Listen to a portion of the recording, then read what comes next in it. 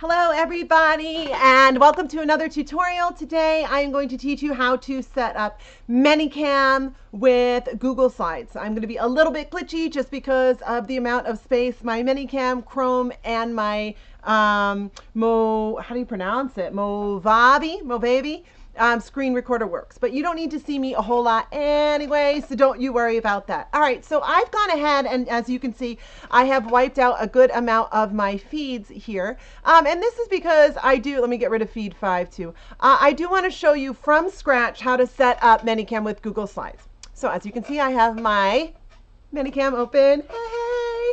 All right, let's see how to set up for Google Slides. Now, the first thing I do is use custom areas. And I'm going to show you the different feeds I use. I'll take you through my feeds real quick. My feed number 1 is right here. Hey, it's me. My feed number 2 is my timer that my little slide that I have when I'm welcoming students to class. Sometimes I'll just line this up with the class start time. I'm never there 5 minutes early. Come on, pshaw. Maybe 2 minutes. So the student will see this little countdown while I'm in class. So they know teacher's there, but you know, they don't start yelling, "Teacher, I can't see you." I have, I must have deleted everything else. Well, I got to put some things back. I have one which is like a family photo because I do the My Family trials quite a bit. So I like to add in my family photo. And I have some other ones, but we're going to focus on my Google Slides. So let's go ahead into my Google Slides that I have for the day. So I'm going to open up, let me move this here, Google Chrome. Let's go, Google Chrome. All right.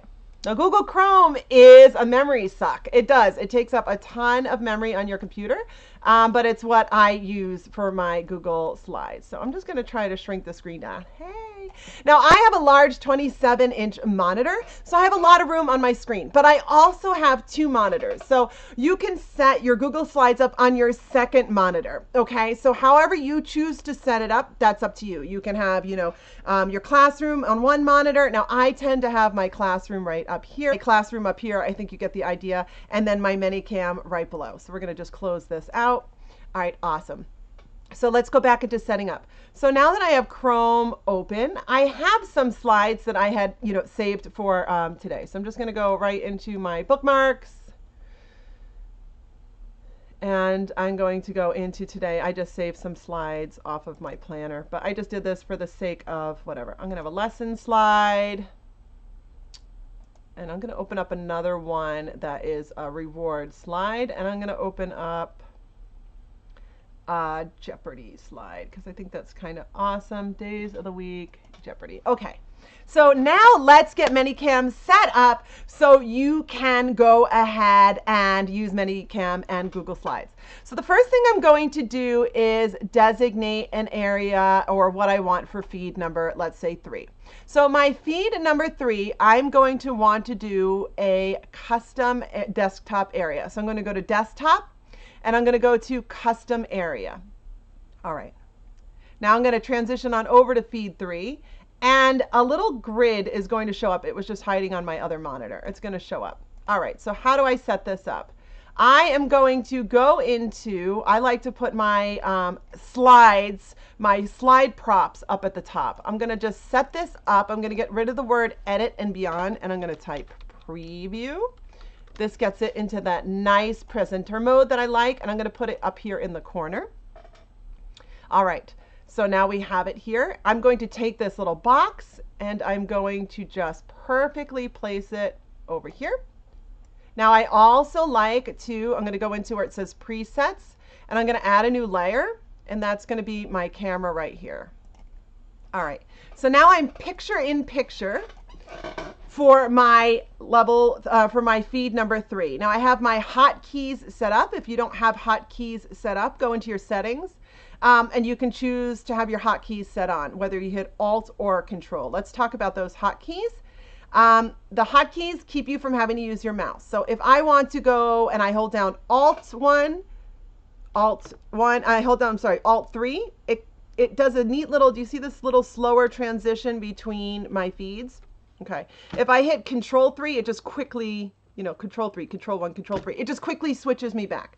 But anyway, here I am. Now, the nice thing about it too is, you know, if I have something on this slide that I want the student to see, say the slide says peaceful, I could be like, look, I'm on the little dock. You know, I use my picture lots of times as a cursor. All right. So now let's set up my reward. So the reward I like to put as feed 4, whatever feed you like. I'm used to feed 4. I'm going to change this to preview. So we get that presentation mode, that presenter mode that we like. I'm going to add, I'm sorry, right here, I'm just clicking on, you can do it 2 ways. I can click on here to add, or I can go into my presets, all right? But first I have to add it. Before you'll see it in this preset, you actually have to add it here. So I'm going to hit the plus sign. Once again, I'm going to go into desktop and I'm going to go into custom area. Now, when I go, see how it's here now? When I go to preset 4, it's going to give me that grid again. It's just on my other monitor.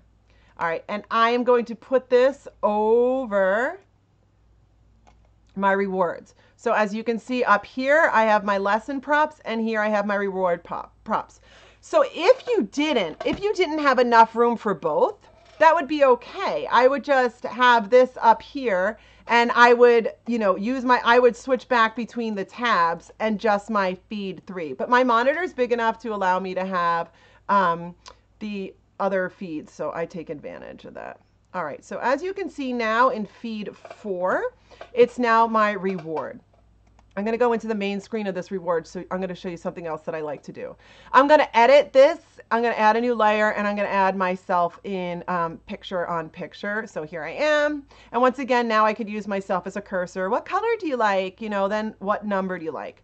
Now, I also have a second feed for my rewards. And that one is going to be feed number 5. Again, it could be whatever feed you want. I'm going to go back into desktop and I'm going to select custom area. And I'm going to make this actually be the exact same as what my feed number 4 is. It's a duplicate. I'm going to do the same thing again as I did for feed number 4. And I'm just going to go ahead and show you why I choose to do this. I'm going to add new layer. I'm going to put myself in there as a camera, my picture on picture. All right, here's why I like to do this. If you look and I go back between feeds 5 and feeds 4, I mean, other than my picture moving, the screen is, the screen is the same. Both are on the rewards, okay? But when I'm on 5, I can draw on it. So that's why I like to do this. So I'll ask the student, you know, pick a whatever they want. So say they pick yellow 200. I go into my drawing tools and I just kind of like cross it out, yellow 200. Then I go into feed 4, and now is where I actually would click on the reward. The student would answer. I close it and I can go back to feed 5, and now we can, you know, cross another one. Say they want this one. I switch to feed 4, and that's where I do my reward. Okay, so you can see why I like to have 2 of those for my particular rewards. And the nice thing about using the Google Slides, you know, if I'm in my lesson prop feed and we're clicking and I want to do something fun, like what's the perimeter here if we're on this particular slide, you know, I can write on here, you know, I can tell the student if this is 5 and this is 10, let's work on the perimeter. So I can, you know, I usually use the drawing tools as well when it comes to my lesson props. So now I have Google Slides set up. You know, I've taken it off the planner. That's a whole nother lesson. I have my Google Slides set up where I can switch. So I would start my class with my countdown. Then we're into like, hey, how are you? Then we're going into our lesson slides. I'm teaching. Then we're coming back. Hey, here I am again. Then we're going into our reward slides. Then we're selecting our reward. And then we're continuing on. It works great. It works lovely. I will have my day's worth of props, like lesson props, all ready to go up here, and I'll have my day's worth of rewards all ready to go down here, and then I'm awesome. Google Slides along with ManyCam just flies through. I hope you found this to be helpful. I wish you much luck and success with your Google Slides and ManyCam. Of course, incorporate any of the digital props that you want to do along with it. For example, like when I play Jeopardy, I tend to have the text box up here, and I will have the student, you know, I'll keep track with the student. Oops. oopsie doopsie. I'll keep track of the student. And we'll just keep adding up, how much money they have as we go. So that's kind of fun. I still, of course, give my stars off to the side or whatever rewards I'm doing. If it's the student's birthday, I'll quickly pop in and we'll sing happy birthday to them. So I'm always using all the other features that ManyCam has combined with my Google Slides and rewards. All right, everybody. I hope, again, you found this to be super helpful. I enjoyed making this video for you. I hope you find my videos helpful. Please remember to subscribe to my YouTube channel, and I'll take care. Yeah, I will. But most importantly, you take care, everybody. Thanks and goodbye.